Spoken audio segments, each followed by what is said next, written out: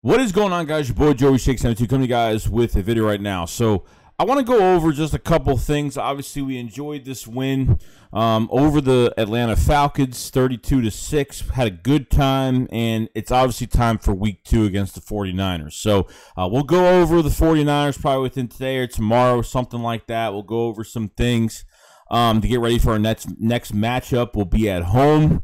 Going to be very exciting.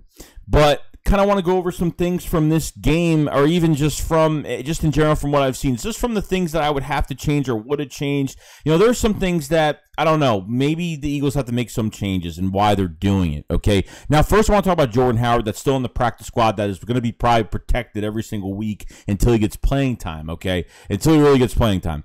I don't know why they didn't activate him for this Atlanta Falcons game. Because look, here's how I look at it. Boston Scott didn't even play. Didn't play special teams. Okay. Now, what I'm kind of thinking here is the 3rd and 1s are killing us right now. Those 3rd and shorts, or maybe those 3rd and 4s, maybe those little chunk yards they need to get. They need to put a bruiser in this lineup. I think they really have to put a bruiser in here, because at this point, these read options, the plays are taking too much to develop, because, you know, it's a long play if you're undecisive, if you're keeping the ball. If Jalen Hurts is going to do a read option, it's either he's going to keep the ball for himself or he's going to give it off to the running back. And there was a couple times where he took a little bit too long. You know, the running back and the quarterback kind of ran into each other in a weird way, or the handoff was so slow this offensive line cannot pick up blocks because everybody is stacked next to each other on the line. So if you're not doing a QB sneak, if you're not doing any of that, the read option is just taking way too long. It's not a bad play to do. I just don't think you should do it every time. So, you know, instead of using Gainwell, instead of using Miles Sanders on that play, if you try to do that, because I know that they tried, running up the middle with Kenneth Gainwell on the 3rd and 1, you need some extra muscle behind that. I think you raise up Jordan Howard from the practice squad, put him on the active roster, and use him for those 3rd and shorts. I don't see what's the big deal. I know we have a lot of speed. I know this offense is about a lot of speed. Obviously, they're protecting Jordan Howard every single week on practice squad, so no teams can acquire him. Okay. Jordan Howard would work out perfectly. I just want to see a little bit more. I think they should make some changes this week. I'm hoping that they put up Jordan Howard this week, which maybe they probably won't, but you're not, at least I'll feel more confident that we're going to get those 3rd and 1s, those 3rd and 2s if we really have to use Jordan Howard. Yeah, with this offensive line, I trust this offensive line 100%, other than the penalties that they got in this last game. But I think you need that bruiser back. I think you really need that bruiser back for this game.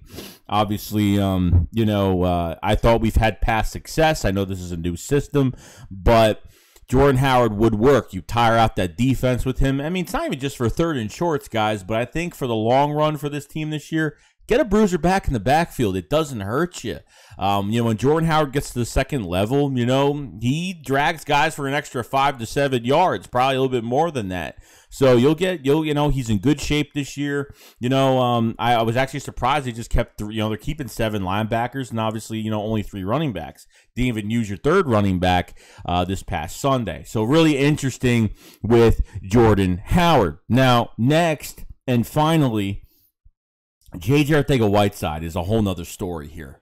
Okay, now, our team's going to pick up that J.J. when he's on the field, that they know that we're running the football, because obviously J.J.'s not getting receptions. Was he on the field when we passed the ball, or was he always on the field when we ran the ball? I've already watched the game a couple times, and I think he's really only been on the field when we were actually running with the ball.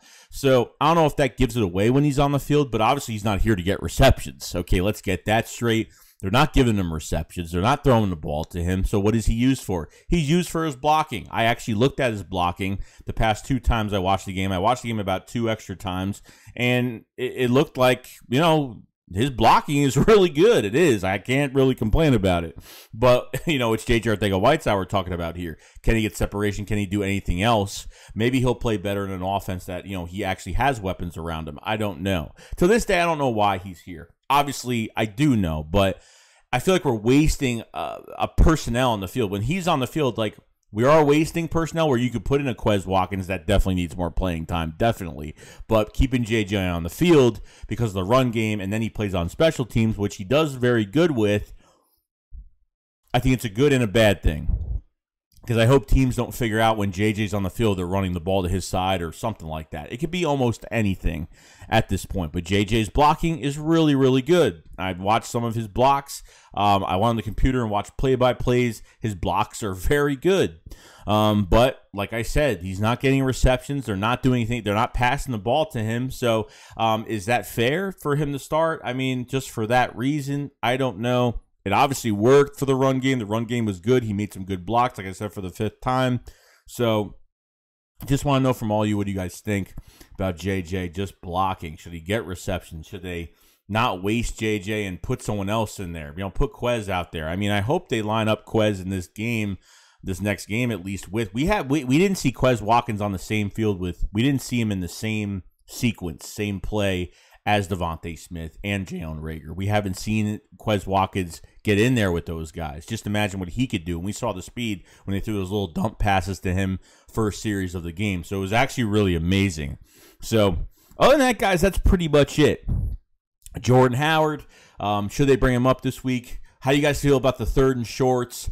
Do you think the read option's way too much, or it's too much to develop? It's taking way too much time, because those plays have to be quick. I know they did with Miles Sanders once, and it worked out good. But the read options, I guess they want to get more chunk yards out of that in case Jalen Hurts wants to keep it. But Jalen Hurts has to make up his mind. Is he keeping it? Is he handing off? Just hand it off. Just do it. If you don't get it, you don't get it. At least we tried. Went on 4th down a couple times. 3rd and short wasn't really too good.